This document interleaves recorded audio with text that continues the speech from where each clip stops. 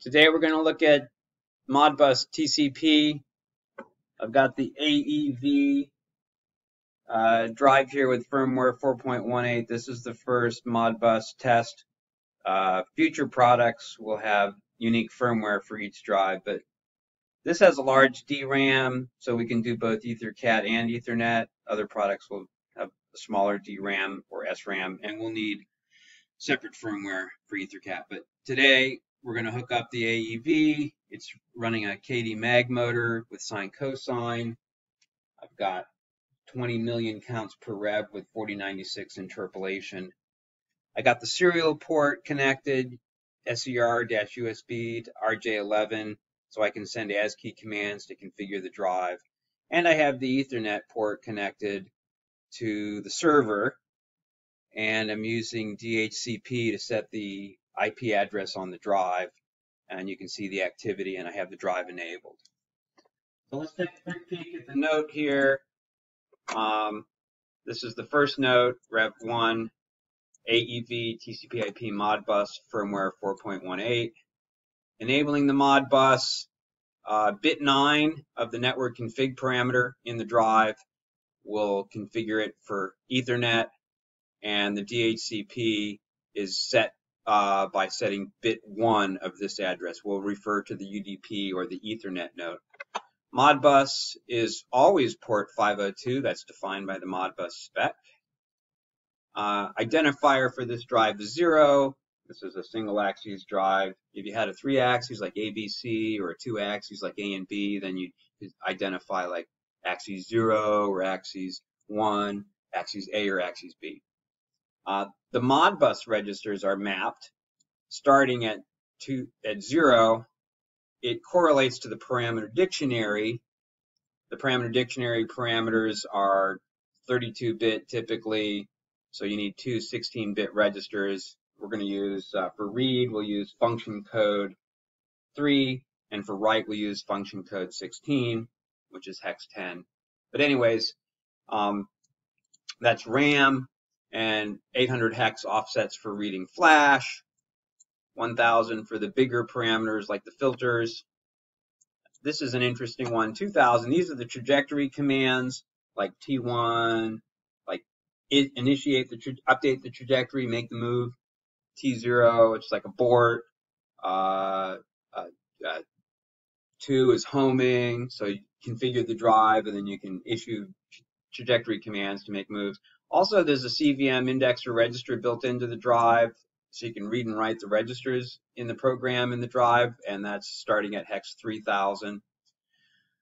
So parameter access, use the it's mapped 1-to-1 to the parameter dictionary, except for that the parameters in the parameter dictionary, like actual motor position 0x17, so we take two 16 bits, so multiply 17 hex by 2 and get hex 2e for the most significant word and 2f for the less significant word.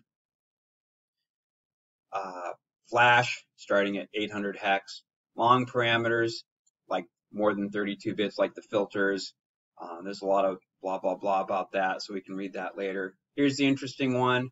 You set the Modbus register 2000 to a value of 0, it'll abort. Value of 1, it'll update the trajectory. Value of 2, it'll do homing.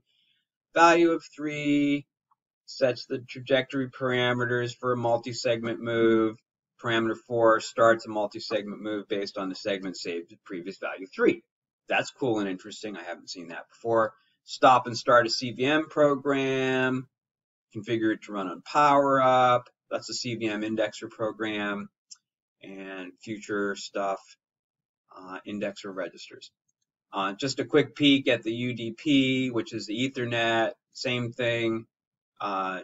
2000 configures it for Ethernet. 11F is the IP address.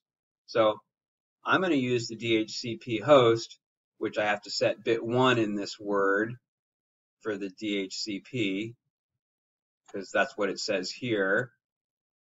Set bit 0 to 1, excuse me, bit 0 to 1. Anyways, the IP address, if you put your own on the computer. You got to program it into the drive and then set the IPv on your computer, a valid node address. You can do it yourself, but I'm going to use the DHCP host. Anyways, let's take a look at the drive. I'm going to configure using the ASCII tool. I'm going to set RAM 0x121 to bit 9 is set and bit 1 is set for Ethernet and DHCP host. And then I'll get from RAM 0x11F. I'm going to read it in hex. This is the IP address, which was assigned by the host over the server. This is in RAM and flash, and they work out the arbitration. Hey, do you remember what your, hey, serial number, blah, blah, blah. Do you remember what your IP address is? Yeah, this is it. And then the host signs it if it's available. Anyways, I'm going to use this QModMaster, and you can see that I programmed in the IP address.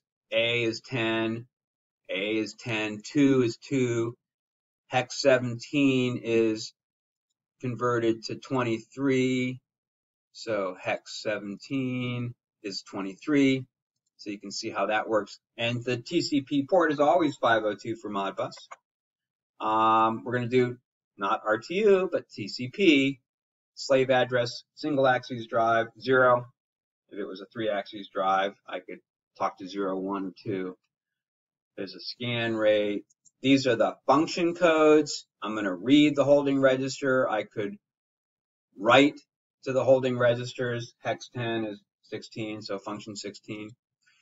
And I'm going to start at, I want the actual position. So let me just jog it a little bit. Actually, that's good. So I can write that to 0. Anyways, starting at 2E, the most significant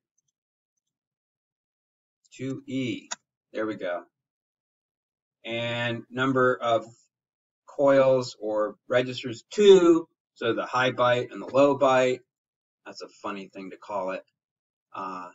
And these could be decimal numbers, hex numbers. So we'll just read them as decimal, not signed for the moment. Let me just jog a little positive so we get a nice positive number in here. There, that's a big enough number.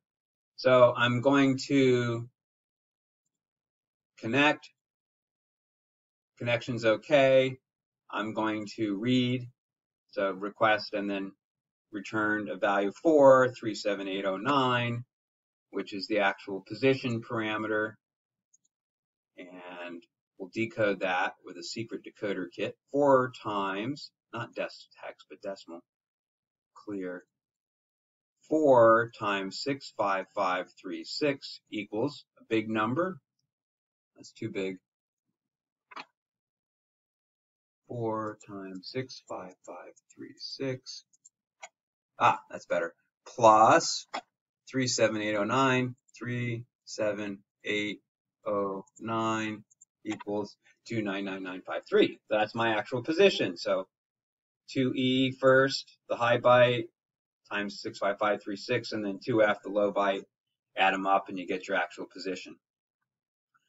So if I set my 0 position, we're going to do a trajectory right. So from this ASCII command, I can send a move, 2 million, 20 million count move. So can I do that also over Modbus? Yes, I can.